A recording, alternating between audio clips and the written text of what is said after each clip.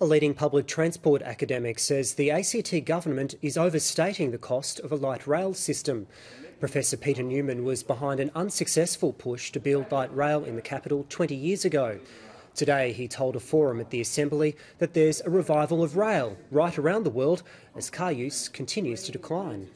And you can do it in a way that's absolutely beautiful. So you don't need the overhead catenaries that you've got in Melbourne and so on. You can do light rail beautifully. And those cities that have done that have been transformed. So do you want Canberra to be a national leader and a global leader in this? Or do you want to just keep going with more and more cars? Professor Newman says it could be built for about half the government's figure of $600 million.